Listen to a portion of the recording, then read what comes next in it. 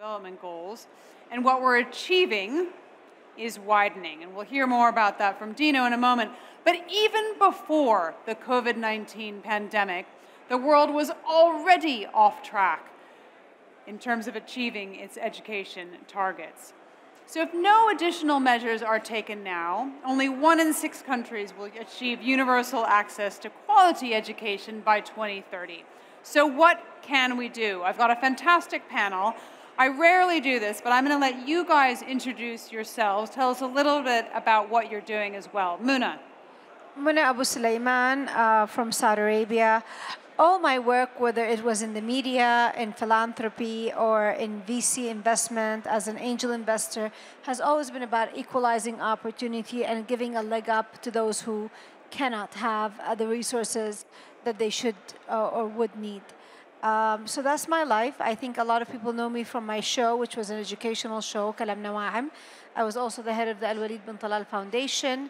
And right now, I'm a partner at Transform VC. And from the name, you can tell it's about transformations. Excellent. Seema. Thank you. We can hear you. Okay. So my name is Seema Hingorani. I'm from New York. I've been an investor for 28 years. And most of that time in the private sector. I spent about 4 years in the public sector, where I was the chief investment officer of the New York City Pension Fund. And this is back in 2013, 2014. I saw a lot in that seat when you manage $160 billion on behalf of 700,000 teachers and firefighters and police officers for their retirement security. There were 2 things, though, that I saw in particular. One is I saw few, if any, women on investment teams at any asset manager all over the world. Right. And I was told by our industry leadership that we had a pipeline problem.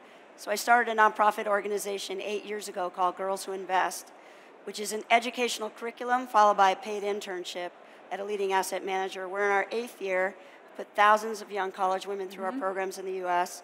And then I since started a fund to invest in women and people of color wanting to start their own investment funds, which is what took me to Morgan Stanley, where I am now. Okay, fantastic. Dino. So good afternoon, everyone. My name is Dino Varkia. I'm the Chief Executive Officer of GEMS Education, today the world's leading K-12 education company. For over 65 years, we've been driven by a very singular purpose to try and put a quality education within the reach of every learner.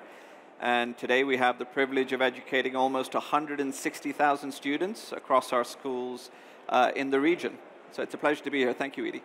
So I want to ask you guys, in your experience, how as human beings do we learn? We'll start in reverse. Dino.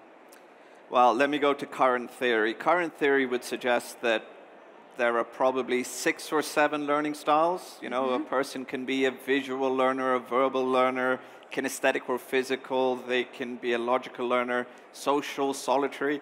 So give me an example. If I'm a teacher Sure. and I'm teaching 6 different kids who have 6 different ways of learning, what subject? Give me an example. Well, it's incredibly challenging. Look, if you're a visual learner and as a teacher, you will want to be able to try and use elements of imagery and or presentations to try and ensure that the student is engaged and interested.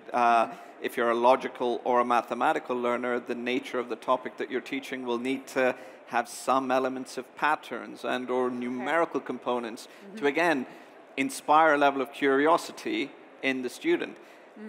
It isn't that you're one or the other, but you will certainly have a dominant type. But I do need to caveat, we still know so little about how our brains actually work. Interesting. Seema, in your experience, you've done online and in-person learning. How are the students, the young women that you're working with who are at university level, how do they learn the best? So we focus on students who are in their 1st and 2nd year of university in the US. So they're young, they're 18, 19 years old. And we target women who specifically have never looked at a financial statement before in their lives, don't know anything about accounting. In fact, we tell them you don't need to know anything. I didn't know anything when I was studying in college about what it was to be an investor or about finance. So we knew that we had to do a certain level of technical skills training to help these young women feel confident so that when they go into these internships at some of these leading firms, where honestly they're with a bunch of men that they're confident. And so, but it's not enough to teach them the technical skills training. I think it's easy to teach someone, again, a little bit about accounting, how to read a financial statement, build a financial model. In fact, AI could teach us a lot of those things. But it's the other elements of building confidence. So we do presentation skills training. We do interview preparation training. We do business etiquette training. I mean, think about it. A lot of these young women that go through our programs have not eaten at a restaurant with a white tablecloth. That's not how they grew up. So we have somebody who comes in and teaches them that this fork is for salad, this spoon is for soup, this glass is for water. We teach them what to wear, what not to wear in the workplace. Because this is Wall Street, and you have a lot of these young women also have a certain impression of what it's like. Right. And movies out of Hollywood called The Wolf of Wall Street don't help. And so we have to do a lot of these other kinds of trainings, which honestly, it's not as easy to do through just technology. Tell us, Moon, in your experience, how do people learn, children learn? So I think this is a very important question for a couple of things. So there's a lot of stuff we don't know, but there's a lot of stuff we do know. We know that before the age of 10, kids learn best in person. They learn best in a collaborative environment. They learn best with a structured pedagogy approach. And so there are things that we know, and yet sometimes with technology and excitement and decision makers maybe not being always interested in a child's well-being rather than making money, they're pushing a lot of technology at younger ages. So we're seeing, from my point of view, higher rates of anxiety, ADHD, and other issues related to educational learning styles. And we're not finding people to solve the things at the root. Rather, they say, oh, you have ADHD? Okay, well, I'll get you an app to help you with your ADHD. You're getting anxiety? Well, there is that app that helps you with meditation.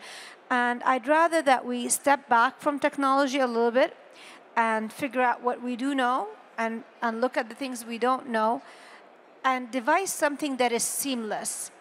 So technology or edutech falls into three different sectors. So students, right? Edutech for students, things that helps them, gamifying, all these kind of things. The support for teachers to help the students and administration, and online learning. And all these three are very, different tracks. And sometimes they mix the teacher administration or teacher help with the student edutech. And therefore, you're not getting the right support. You get complicated stuff for the children, right, and you're not getting the right information for the teachers. So separating some of those capitalistic behaviors in selling software to ensure that the end, what we have is the well-being of the teacher and the students. You invest in different kinds of education technology, some gaming investments, right? Does that work? Does gaming in education work? So we do know, for example, that when you're teaching a child to create new neural links, it takes 400 times of repetition, different types of repetition, of course, and not all of them at the same level. But at play, it takes 20 repetitions for somebody to understand it. But at the same time, so gamifying, we have EGL, which is Educational Generative Learning. It's a company that we're investing in. It looks at where can we gamify some things. So, for example, there is this software called Times Table Rockstar. It teaches kids how to do the times table, and it gamifies it.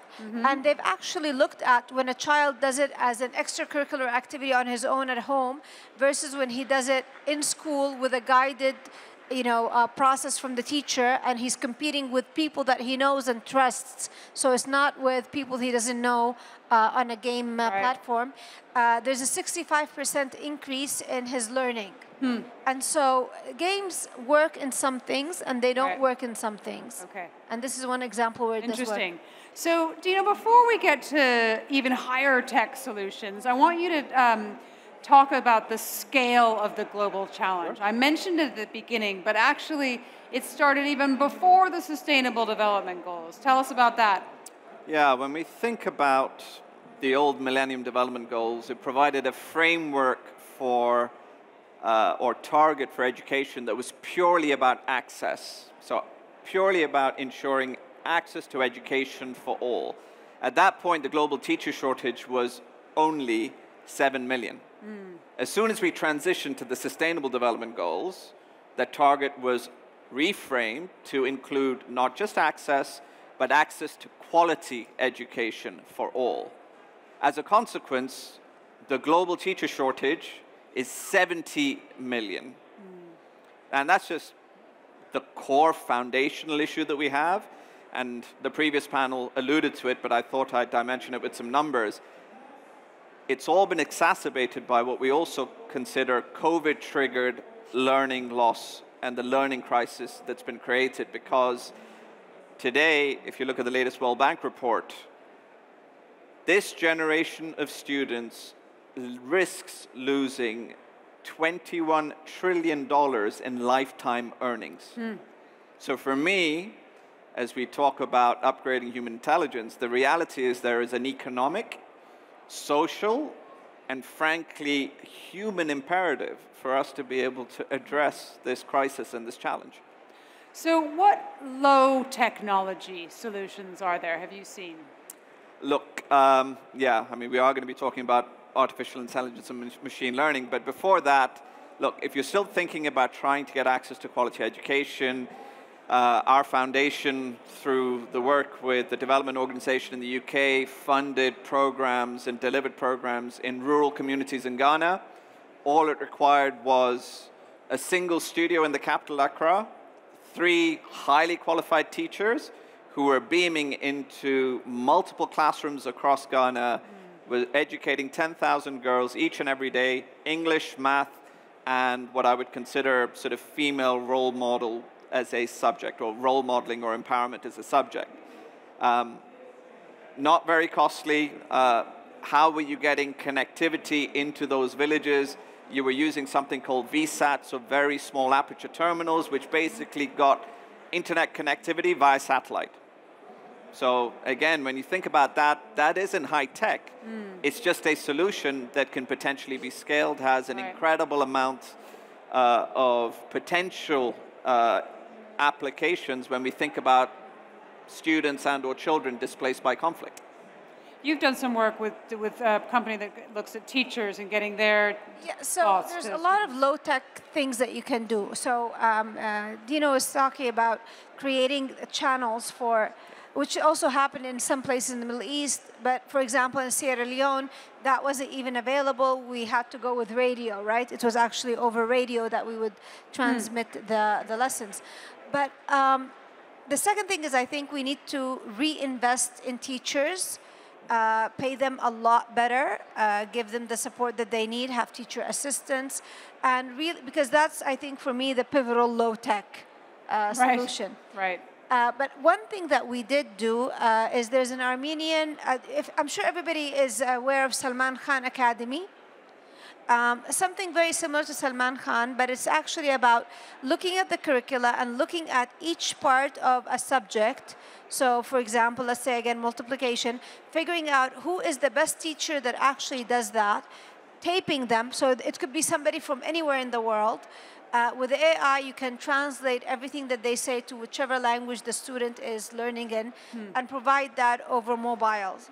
And so you're getting the best minds in every single, part of a curriculum. Every different subject, even within a subject, you can within have a subject, lecture. you don't have the same teacher. Right. Fascinating. So we're here at the Future Investment Initiative, full of people, Seema, that need the skills that you're teaching these young women. Besides those hard skills, you alluded already to teaching them what for. What else? What about communication skills? What else do you find that these young women need?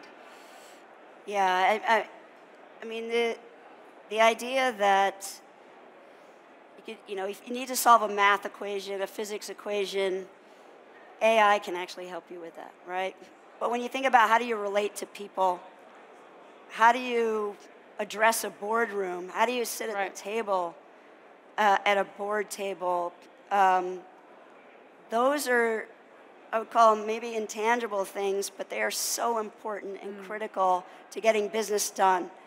And especially at any decision-making tables, no matter what it is, whether it's business, politics, medicine, law, it doesn't matter. And so what we do in our program is we actually teach these women, when you walk into a boardroom, what do?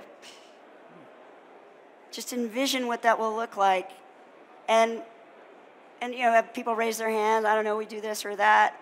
And really what we say is, and I say specifically, is, you know, you wait. See where everybody sits.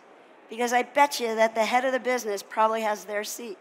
And that person has their seat. And the last thing you want to be is one of those annoying interns that sits in somebody's seat and you get your head ripped off because you didn't know what you did. Right. So these things seem like small things, but they're actually major things. And that is hard to get when, again, you're just doing an online tool, or you're even teaching, again, the mechanics of how to build a financial model. Right. So these are the kinds of things that we spend a lot of time teaching our young women. I have to say, though, going back to what they were saying earlier, in COVID time, we had the option to either not do a Girls Who Invest program, which would have been devastating, or to do it, our on-campus curriculum, and do that online, which is it was a really Herculean effort, we thought, because we had never done that before. And a lot of our business school professors had never taught online before, which was interesting. And so then what was happening, too, is that we take a lot of foreign national students in our program, even though they study in the U.S. So now you have women, young women that have gone back to their homes all around the world, and they're logging in to this curriculum that, again, though, has these other elements of community and these softer skills. And I was afraid we were going to lose all of this sense of community and the ability to teach softer skills online and on Zoom, because it basically was on Zoom. Yeah. And it was amazing what we saw happen, and that gave us hope for being able to scale what we do on a larger level, which is exactly what we're trying to do.